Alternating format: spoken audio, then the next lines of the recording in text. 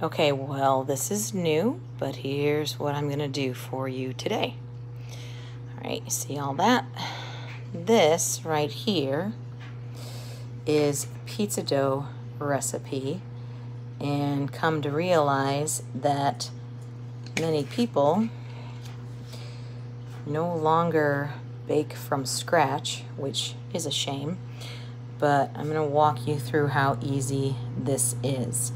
The first step is to dissolve your yeast in warm water, and then you also have to stir in your sugar with that, because that way the yeast has something to activate and to feed off of, because it needs the sugar to grow, which is why we get that rising action. You need the warm water to wake it up.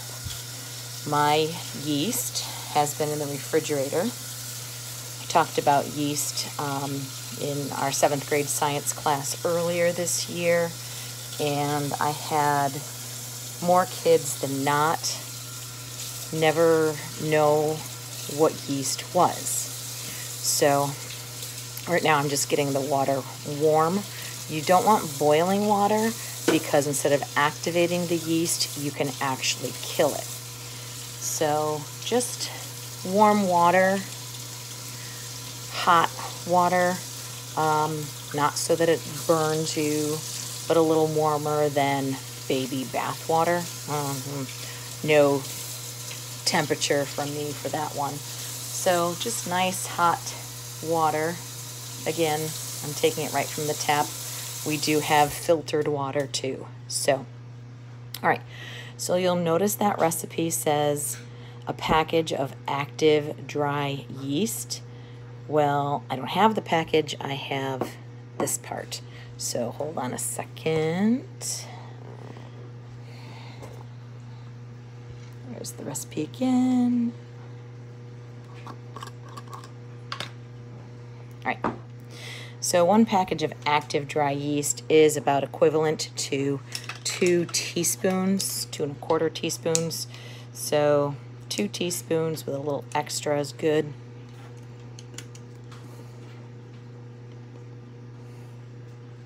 Right in.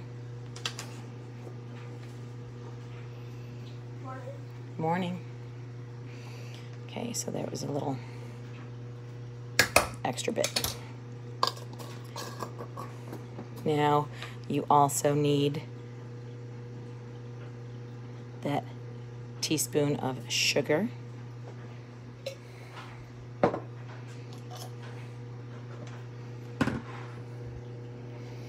I use the same teaspoon as I did for the yeast. I try to keep a clean kitchen as I cook. So we're just gonna put that in like that. Now, to activate the yeast and sugar, you put the warm water in. And that is a cup of warm water. Okay. And you will definitely get the smell of that yeast as soon as you add that water to it. I'm just going to take a fork and mix it together.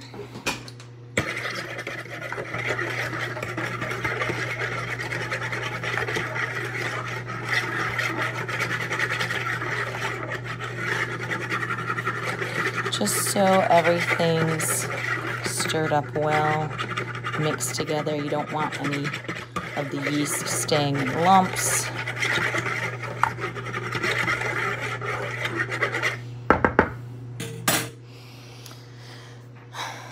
The next is a tablespoon of oil. I no longer use vegetable oil, so I have my light olive oil.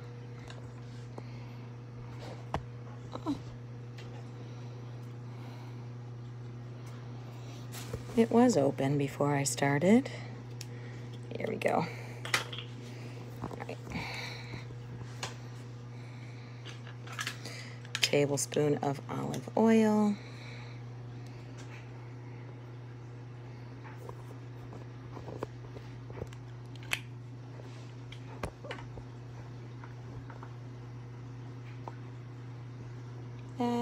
close up, sorry.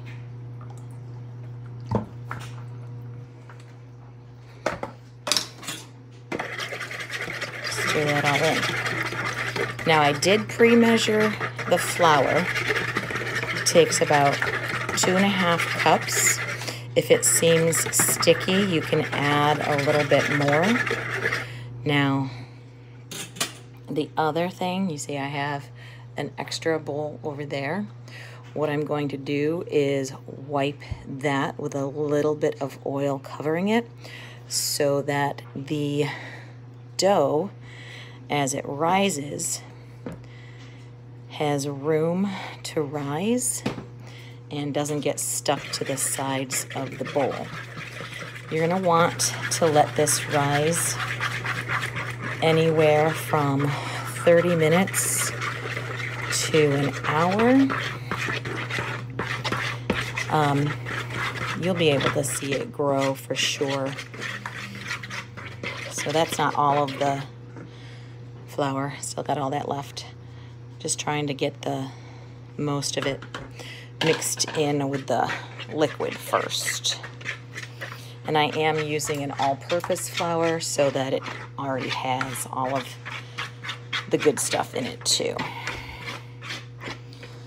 I'm gonna have to enlist someone to be a cameraman for me, I'm sure. So, now you also missed that I did wash my hands ahead of time because I am going to have to mix the rest of this together using my hands just to give it some squeezing. When it does rise, you're gonna let it rise twice. The first time it rises, you're gonna knock it down. You're just gonna kind of punch it down when it rises, and then you can let it rise again for another 30 minutes.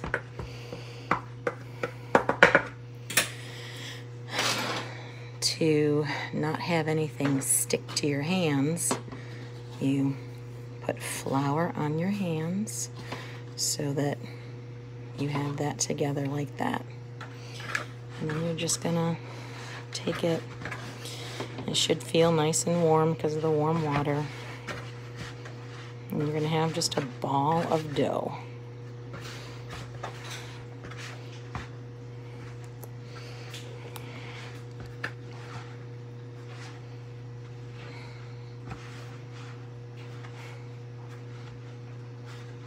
I will say this is easier two-handed, being that I have only one hand available right now. I'm at a little bit of a disadvantage. The dough right now is going to feel very dry. It does stick together. It's not too sticky, and that's what you want. You don't want it to be sticky and holding onto your hands. You're going to want to have it at the end of this process. You're going to want to have it so that it stretches out over your pizza pan. Whether it's metal or stone, it doesn't matter. You still want it to be flexible and pliable. But if you work pizza dough too much, it does become a little bit easier to rip. Okay? So, just like that for your dough.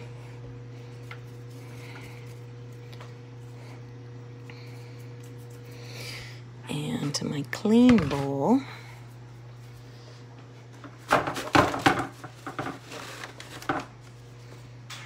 paper towel, a little bit of that olive oil, smear it around. You want to get the sides because as the dough rises, hopefully it will get nice and big. So now, just put that here, and I cover mine with a kitchen towel. You can cover it with saran wrap. Kitchen towel works for me. kind of old school on that. And then you just set it out of the way and let it rest. And then clean up.